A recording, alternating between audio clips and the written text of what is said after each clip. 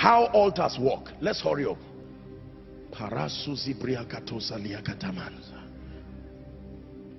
Now pay attention. I want to show you a mystery. I want to show you how altars work. May God give us understanding. Let me tell you. You see these our fathers of faith, the level of results they are commanding. Believe me, if you think it is just based on intellect, think again. You see this our nation and Africa, the kind of trouble we are in. If you think it's just a political trouble, think again. Do you not see the consistency of the operations regardless what government comes? It is an altar, my dear people, more than just who is there or who is not there.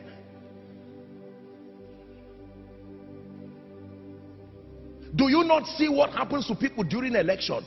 It's as if something just comes on people and nobody knows what is doing until after everything, everybody starts complaining.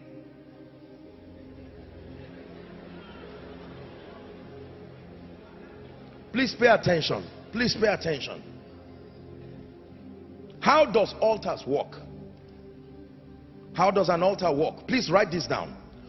All satanic altars are powered by one major altar. All satanic altars are powered by one major altar. And I want to reveal it to you now. All satanic altars, systems of authorization, systems of communication, right? They are powered by one major access point or one major altar. Now, forgive me to make reference to my dear film, Lord of the Rings. Remember that our movie? Now, remember, if you've not watched it, I don't know what to tell you, but you just follow. God will grant you understanding.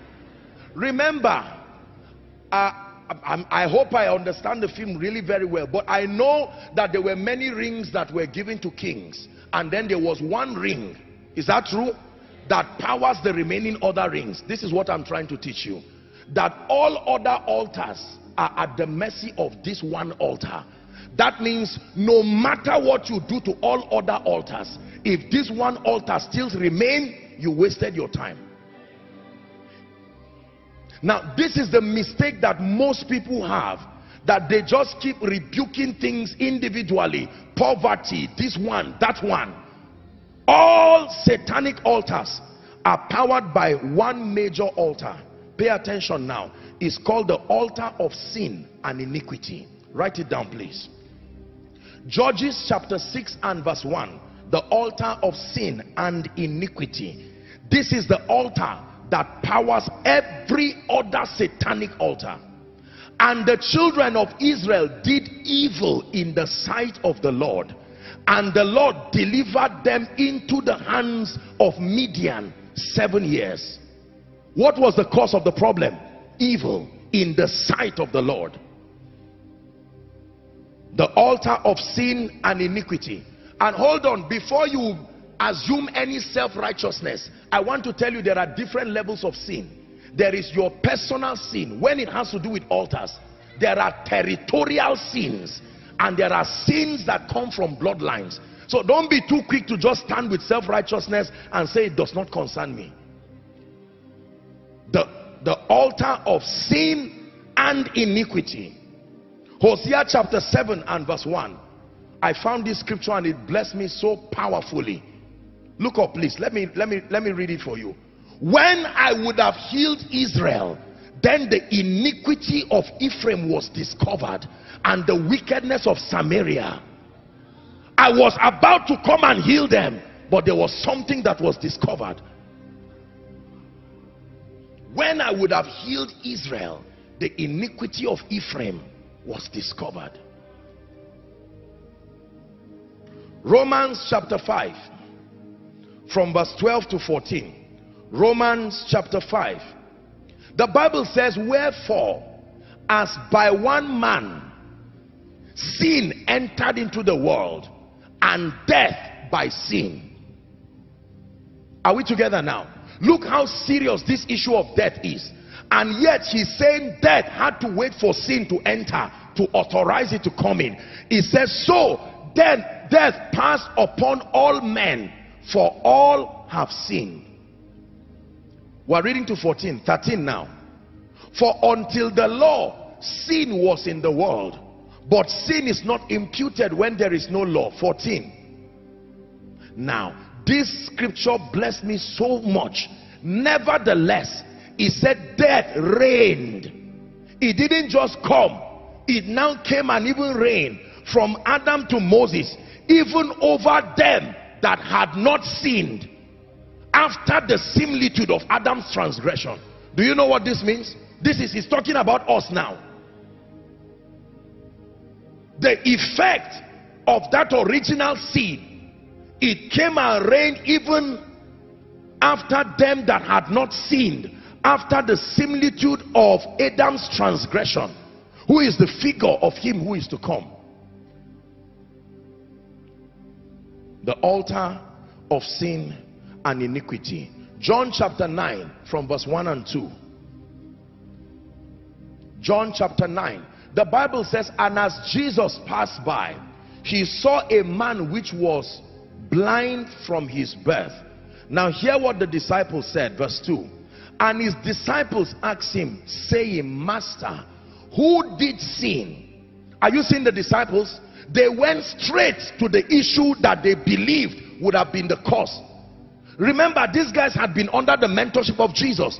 This man's condition, there must be something that has authorized Satan. He said, who sinned, this man or his parents? There was something they had known about the teaching of Jesus.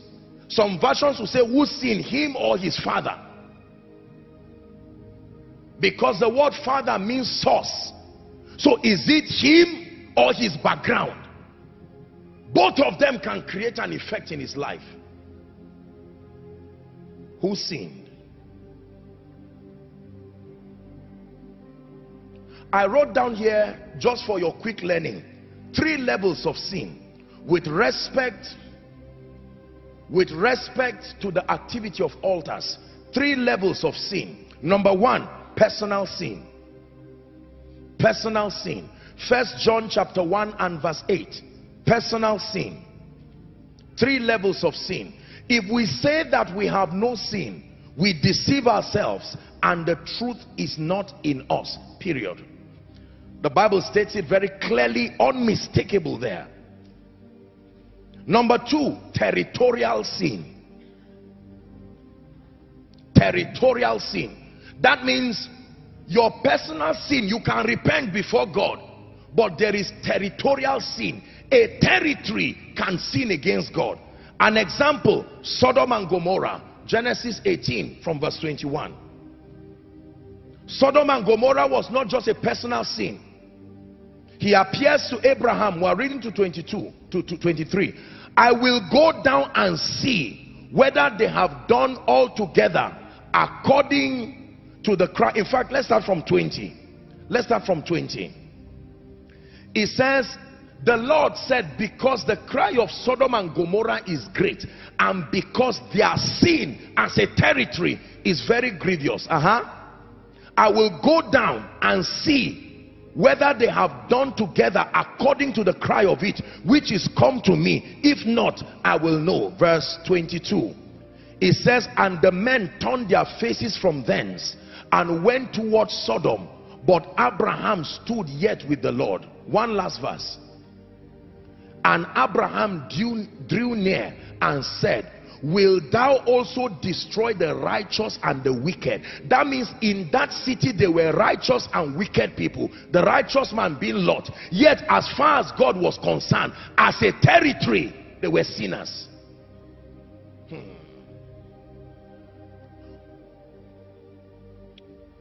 Statistics shows, sadly, that Nigeria is ranked one of the highest among corrupt nations. Are you corrupt? But it's a sad badge we have to wear, nationally speaking. Is that true? No matter how righteous you are, whatever lash we have to receive by reason of carrying a Nigerian passport, we all corporately, no matter how individually righteous we are, you have to face that backlash until as a territory we are changed. Are you getting what I'm saying now? Sodom and Gomorrah, a territory can sin. Another example, Jonah chapter 1, Nineveh. Jonah chapter 1 and verse 3, and then we'll go to chapter 3 from verse 1 to 3. Jonah chapter 1 verse 1. Now the word of the Lord came to Jonah, the son of Amittai, saying, we're reading to verse 3, arise, go to Nineveh, that great city, and cry against what? The city. Cry against the city, for their wickedness is come up before me. Verse 3. You know what happened to Jonah? Jonah ran away, and all the story that happened in disobedience. And you know that Jonah was angry because he said, Lord, I know these people. You are right. If I talk to them now and they repent, that means a territory can repent of their sins. Are we together? Chapter 3 and verse 1. Now Jonah came out of the belly of the fish. Verse 1 now, 3 verse 1. And the word of the Lord came to Jonah the second time, saying, we're reading to verse 3, arise, go to Nineveh, that great city, and preach unto it the preaching that I bid thee. That means what I told you. Go and tell them there is authorization from darkness to destroy you, based on that altar of sin and iniquity. And if you don't do anything about it, judgment is coming. What happened? Verse 3. So Jonah arose and went on to Nineveh according to the word of the Lord. It says, now Nineveh was an exceeding great city of 3 days journey. Later on we are going to be reading what happened, because as soon as Jonah announced that, the Bible says they declared a fast, plus the animals. Everything that was alive fasted to repent. If I stole money and I bought cassava with it and a goat eats it, territorially we are all sinners. So the animals fasted. It's in your Bible.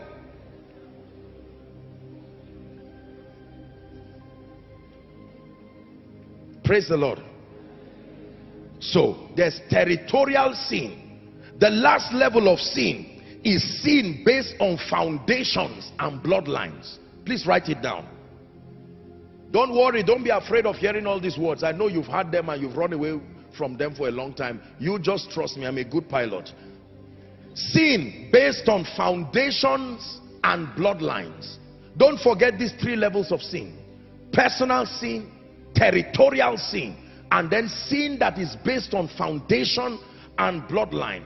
Psalms 11 and verse 3, it says, if the foundation be destroyed, what can not what can men do? Even the righteous will be affected. Exodus chapter 34 from verse 6. Exodus 34 and verse 6. Watch this now. And the Lord passed before him and proclaimed, the Lord God, merciful and gracious, long-suffering and abundant in goodness and truth. Next verse. Keeping mercy for thousands, forgiving iniquity and transgression and sin, and that will by no means clear the guilty. It says, visiting the iniquity of the fathers upon the children and upon the children's children unto the 3rd and 4th generation. It says, and Moses made haste and bowed his head and worshiped. Next verse.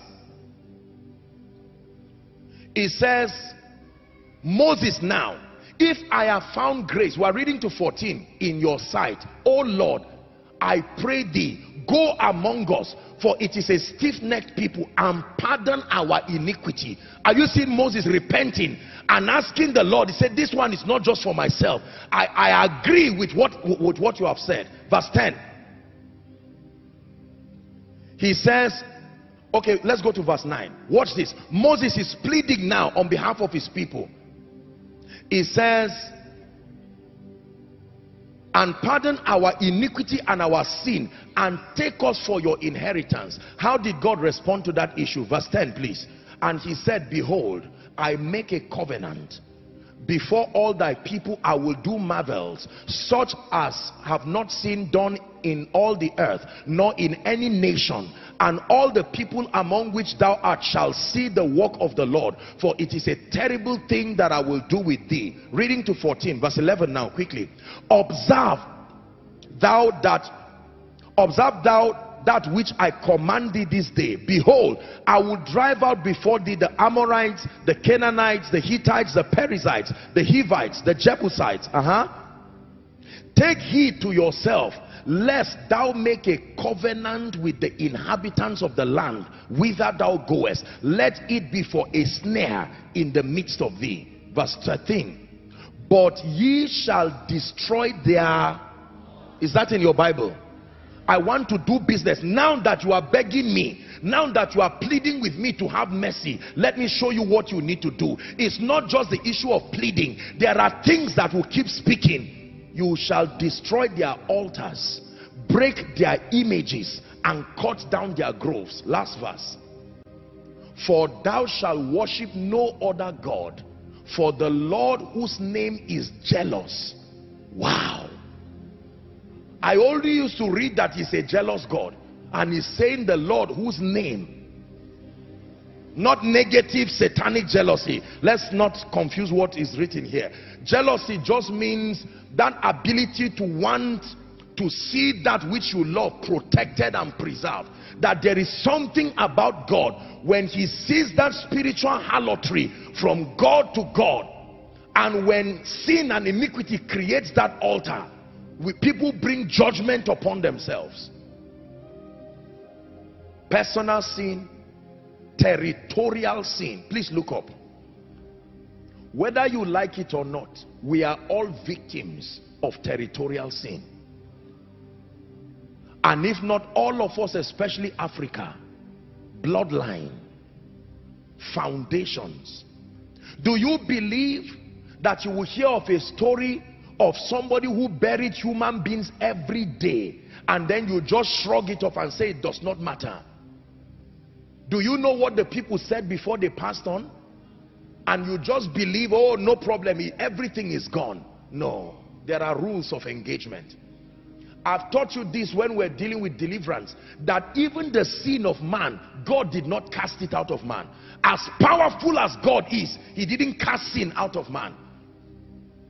The lamb had to come and die, live 33 years, died to purchase redemption for us. Is someone